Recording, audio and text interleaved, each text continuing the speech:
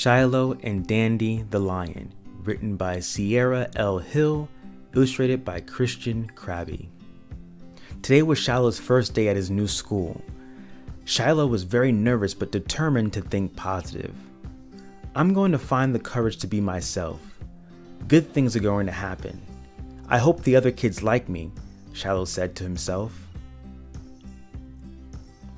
However, after school, Shiloh got back home feeling sad. "Mom, I don't like my new school," Shiloh sighed. "The kids keep telling me that I'm different. They keep talking about my brown skin." "You are right," said Shiloh's mom. "You are different. But it's because there is only one of you. That's what makes you special. Everyone is not the same. The world would be boring if we all looked alike." Shiloh's mom paused for a few seconds. Locking eyes with her son, she added, "Guess what else?" "What, Mom?" "You have a big job to do." "What's that?" asked Shiloh. "You have to show the whole world how amazing you are," replied Shiloh's mom. "Your dad and I named you Shiloh because that means peace. It means you are in tune with who you are.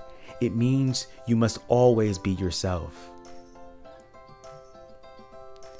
Shiloh wanted to do that, but he didn't know how. He did know he wanted to think about his mom's words, so Shiloh decided to walk in his backyard. While Shiloh was in his backyard, he noticed a pretty yellow flower. He pulled it up from the ground and took it home for his mom. He knew how much she loved flowers.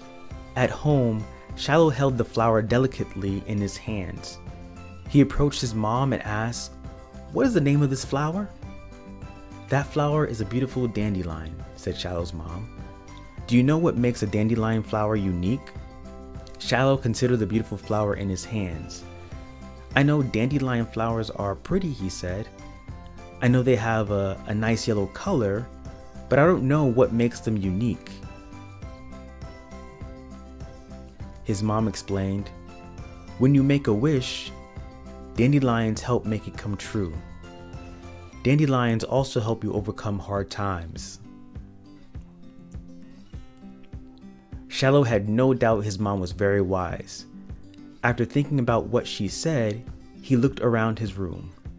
Shiloh spotted his favorite stuffed animal, a beautiful lion with colorful fur.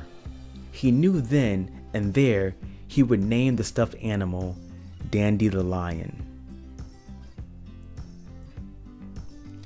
Before bedtime that night, Shiloh's parents tucked him in tightly under the covers. "Good night, Shiloh," they said. "We love you very much. Remember to always dream big."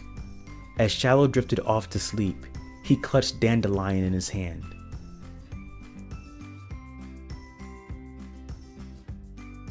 Shiloh then whispered, "Dande the Lion, what do you see? Please help others understand me." And just like that, Shiloh began to dream.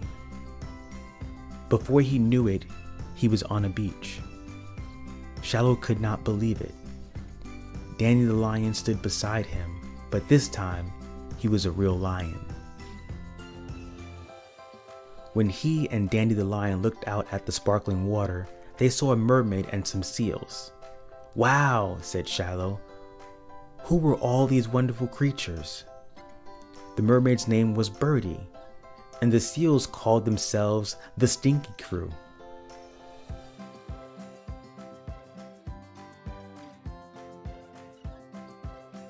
When Birdie noticed Shiloh, she approached him with an expression of awe on her face.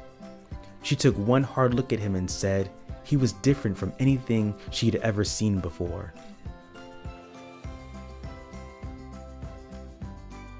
"You don't belong here," she cried. The Stinky Crew agreed with Birdie. "You are smelly," they added, crinkling their nose at Shiloh. A wave of sadness washed over Shiloh as he dug his toes into the sand. Thankfully, Dande the Lion stepped in. He gazed at Birdie and the Stinky Crew with his deep-lying eyes and said, "If you took the time to play with Shiloh, you might learn something." The next thing Shiloh knew, Dande the Lion was taking him for a swim. He told Shiloh he wanted to show him how some of the sea creatures dealt with others who were not very nice. The pair met a huge whale named Pee-wee. Shiloh and Dande the Lion rode on Pee-wee's back and moved swiftly through the water. Then, Dande the Lion told Pee-wee what had happened to Shiloh. Pee-wee shared that he too was bullied at one point because of his size.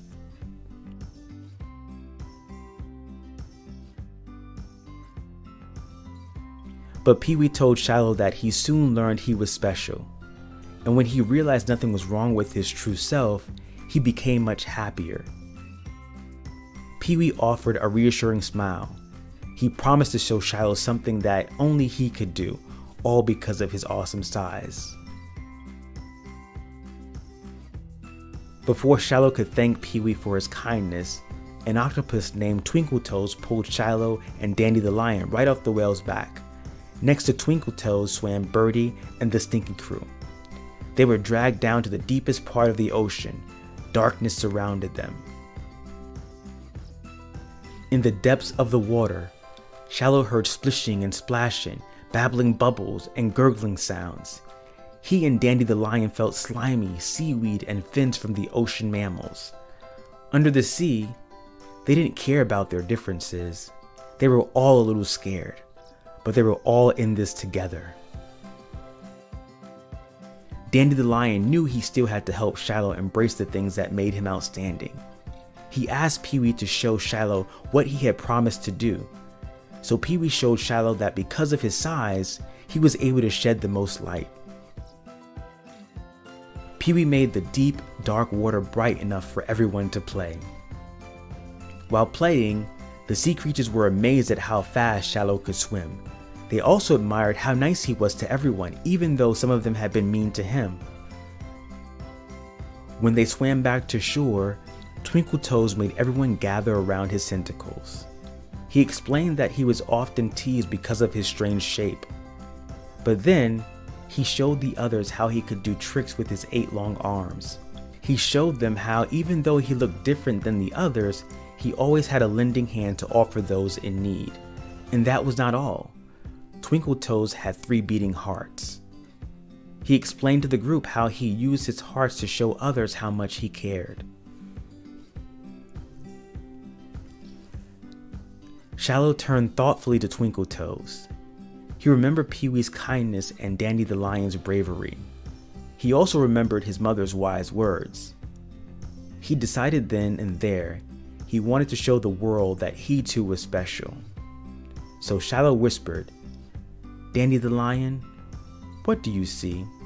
Please help others understand me." Suddenly, Shiloh felt a change deep inside him. He then found the courage to express what he felt. "Listen up, everybody," Shiloh exclaimed. "I am more than just the color of my skin. I'm not going to let others bully me." The group nodded their heads at Shiloh, encouraging him to go on. "I'm different like you are different," continued Shiloh. "I'm also unique and strong." Once again, Shiloh thought of his mom and dad. "I'm going to dream big like my parents taught me," he cried. "I'm curious. I love to be around people and animals. I am brown and proud." Birdie and the Stinky Crew nodded cleverly. Soon after Shiloh's speech, they swam away. The Stinky Crew waited in silence for a moment. "When we were under the water, our physical features didn't matter," they said. "Shiloh was nice to everyone, plus, he's an awesome swimmer." "It was cool to see how everyone is different," added Birdie. "No one ever taught us to see past others' differences before." The next thing they knew, Birdie and the Stinky Crew gathered everyone together. They wanted to apologize to Shiloh. Shiloh was overjoyed, so much so that he and his new friends immediately began celebrating. During the celebration, he thanked his new friends. He also thanked Dande the Lion. He was very grateful to his old pal, who not only showed him other creatures' special traits, but also gave him the courage to be himself. When Shiloh woke up from his dream, he was ready for the day to begin. "I know how to help others understand me now," he announced. "With patience, kindness, and understanding, we can all accept others for who they are." Shiloh stared at Dande the Lion, who had turned back into a stuffed animal. "My mom was right about being yourself," he said, "and so were you." Shiloh could not wait to enjoy his true self. Everything would be okay as long as he had Dande the Lion by his side.